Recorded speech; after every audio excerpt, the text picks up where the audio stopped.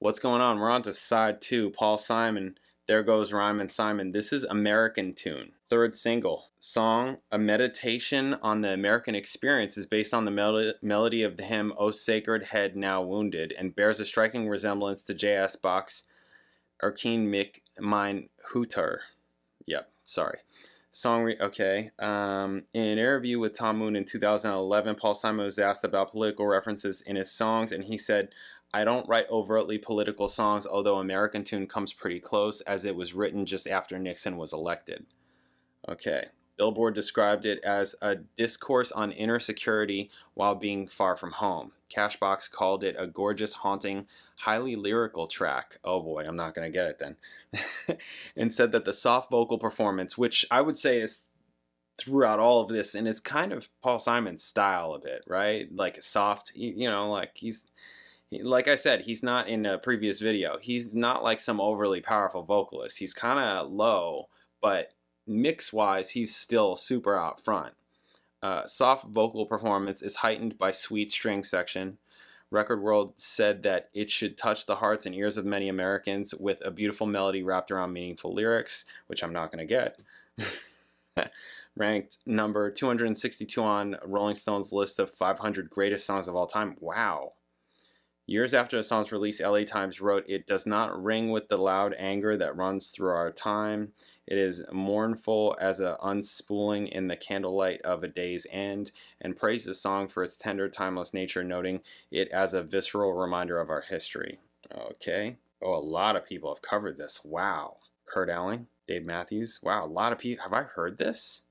I'm like, have I heard this song? This many people covered it? Song has been featured in The Wonder Years, used as the opening and closing to Ken Burns' The Statue of Liberty. Wow. Okay, well, I mean, we'll see if I've heard it before. I don't know that I have. I don't know that I have. That one doesn't ring a bell at all. So, we'll see. All right, here it is. Paul Simon, American Tune. Bam.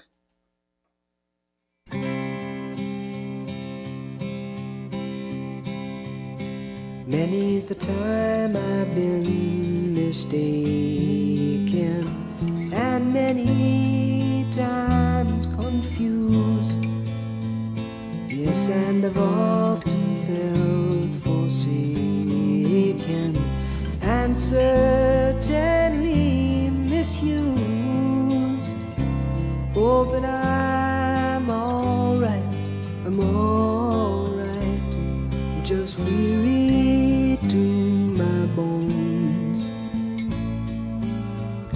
Still, you don't expect to be bright and bon vivant so far away from home, so far away from home.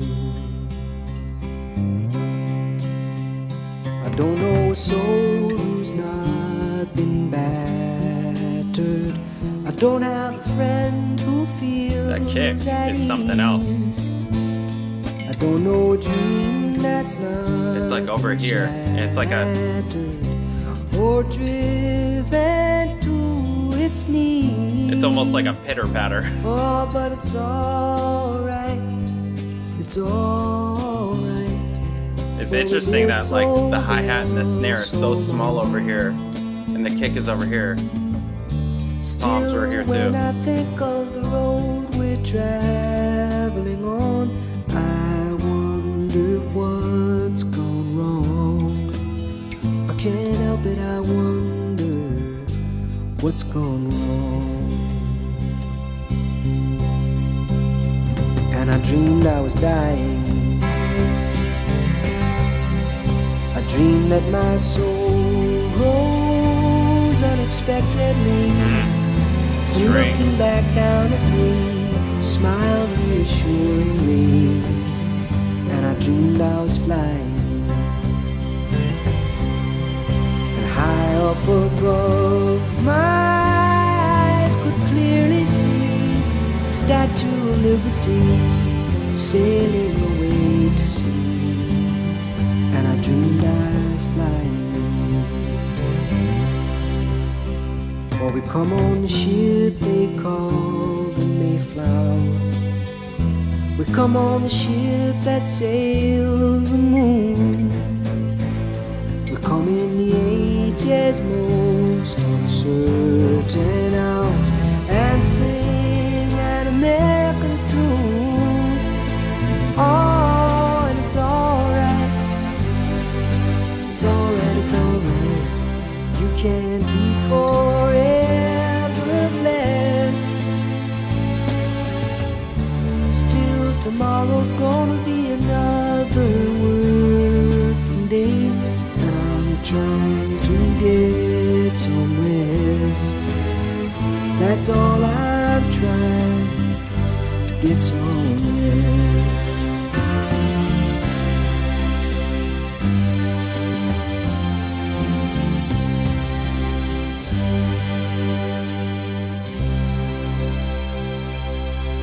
Okay. Yeah, that's nice. Dig it. I didn't get that it was like specifically overtly political or anything like that. I mean, you know, as much as I heard the lyrics, you know, I mean, you know, I didn't catch everything. But, you know, I heard some Statue of Liberty and Mayflower and stuff like that. let me look this up. Paul Simon American tune. It sounds nice. Yeah, and you know, like I brought up the drums because it was just when the kick came in, it was so apparent to me. I was like, wow, that's the kick. It's like, that's like not, you know, I'm playing in a rock band right now, so it's like so different. I mean, I've played all kinds of music and all kinds of different ensembles and bands and things like that. But you know, and I listen to everything, but it was so tiny.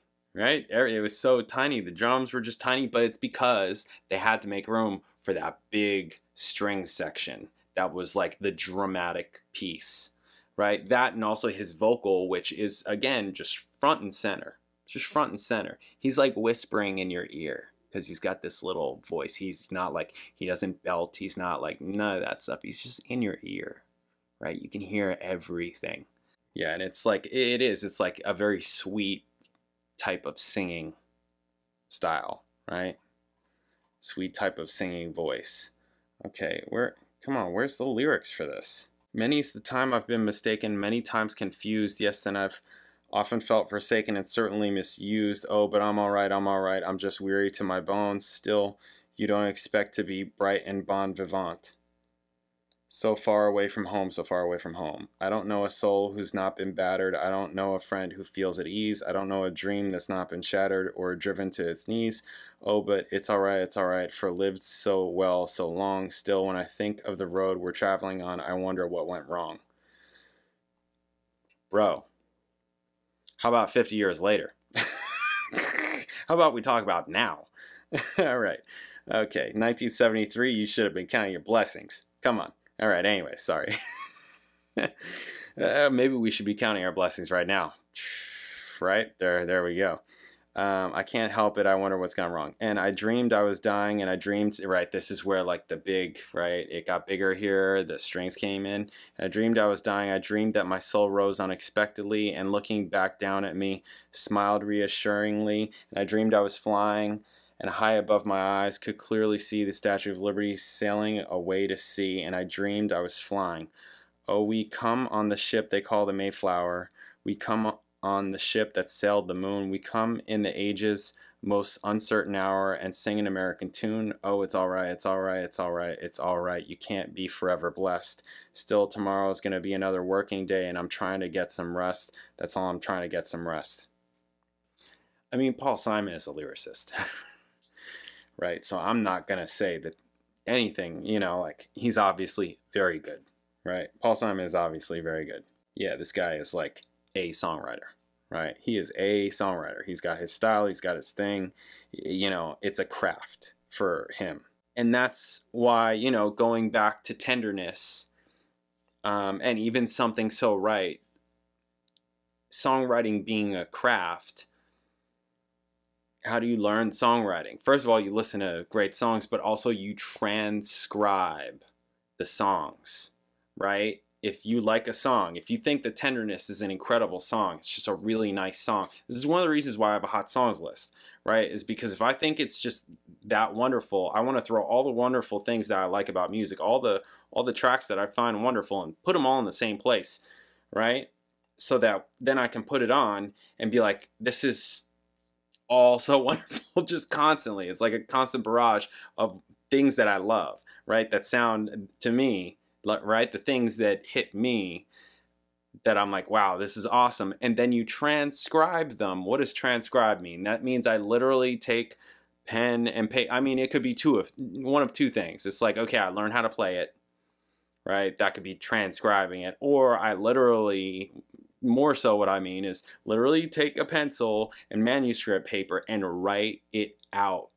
What the changes are, whatever I'm looking to write out, whether it's the song, the changes, and the form, right? Which in this case would be that kind of thing. Maybe the melody also, that would help in terms of looking at the melody harmony relationship. That would be nice, because if there's certain things, certain cadences, certain, you know, I really like how it goes from this change to this change, but then he hits this note. What is that interval? Things like that. This is all, interval is the distance between two notes, right? So just those kinds of things. That's dissecting music and finding what your taste is, really. That's how you would do it.